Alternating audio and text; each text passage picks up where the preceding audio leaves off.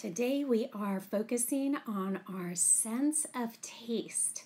What is that like for animals? Is it the same as it is for us, or is it different?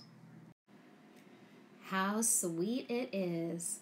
Are there foods that you really like and others you'd rather not eat?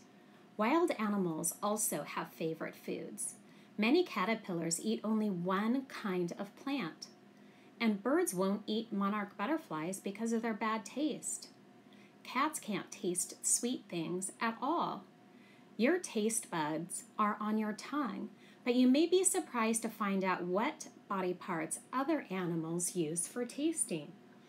This is the swallowtail butterfly. This is a different one. This is a European one, but the anise swallowtail butterfly is what we have in the garden right now. I've just been seeing them all over the place, and it's been so fun. If you were a butterfly, you would have taste buds on your feet. You'd walk around on a flower before deciding if it was good enough to eat. Your tongue would be coiled up like a party blower under your head. To feed, your tongue would straighten out like a straw and suck up the flower's sweet nectar. You would be 200 times more sensitive to sweet things than a human is. Wow. A tasty test. Compare how you and a butterfly taste sweet things with this simple experiment.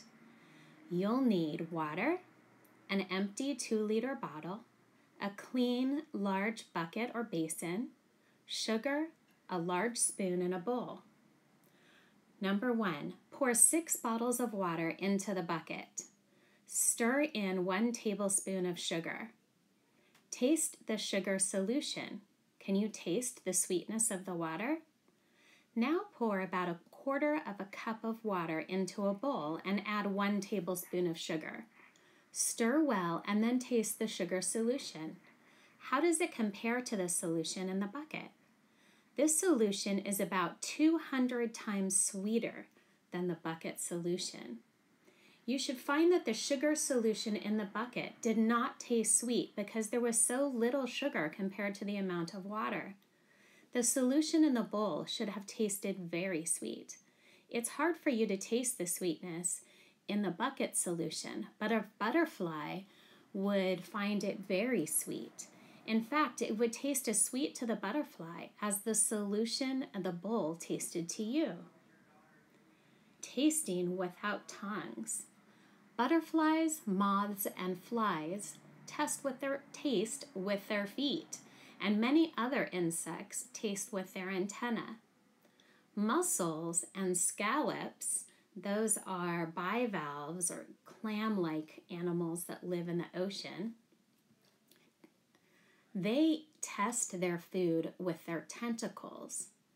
If you were a catfish, you could tell if something was good to eat by swimming close to it because your body would be covered in taste buds.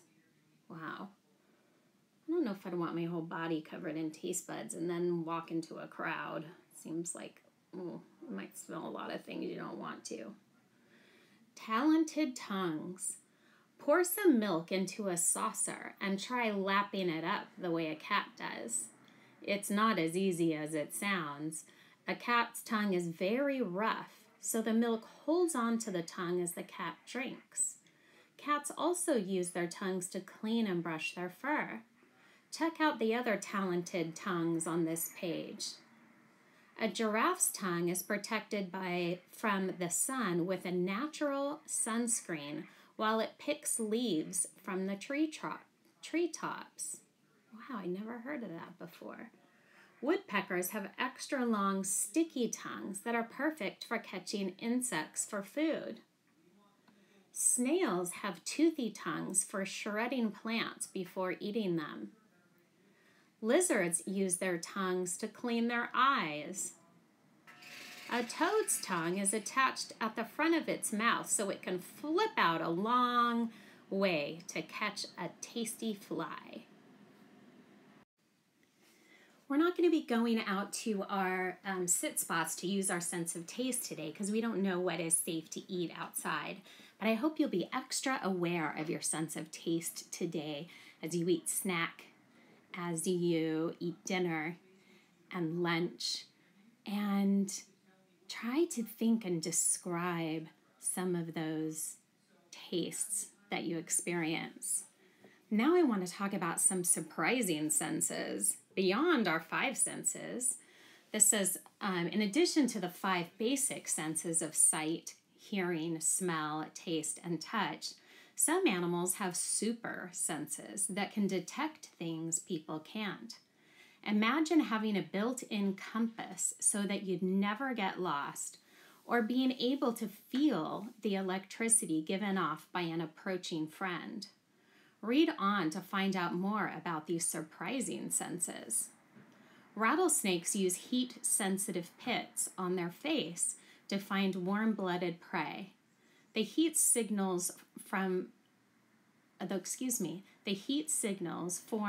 infrared image that shows the snake where to strike, even if the snake can't see the prey with its eyes. That's cool. Sharks, platypuses, and rays can sense the electricity given off by nearby creatures. This makes it easy to zoom in on a meal. There are these little holes around the nose of a shark, and they're super, super sensitive. Migrating birds have a built-in compass that can detect the magnetic field of Earth. This helps them know what direction to fly in. Superhuman senses. You may not be able to see heat images the way a rattlesnake does, but with the help of infrared photography, it's possible to take heat pictures of hidden, warm-blooded creatures. People have invented some amazing tools, such as microscopes, telescopes, X-ray machines, ultrasound, lasers, and metal detectors to help us extend our senses beyond our natural limits. Blood-sucking animals such as mosquitoes and vampire bats have built-in heat sensors to help locate warm-bodied animals to feed on. They don't feed on people. They feed on warm-bodied animals like mammals, like cows and things like that in the areas where they live. Instead of doing your Observe, Think, Wonder today, we're going to still do it, but we're going to do it of something that you eat as part of a meal, something that has a unique taste that you would like to describe. So go in to Seesaw and see if you can add a picture of what you're eating into your Observe, Think, Wonder. And then as you use your sense of taste for that food, tell us what you observe using your tongue, and try to be as descriptive as you can about the flavors, not an opinion of the flavors like yummy or yucky, but try to describe how it feels in your mouth, how it tastes. You can compare it to other things. What do you think about those flavors? What makes you say that? And when do you wonder about those flavors or that food?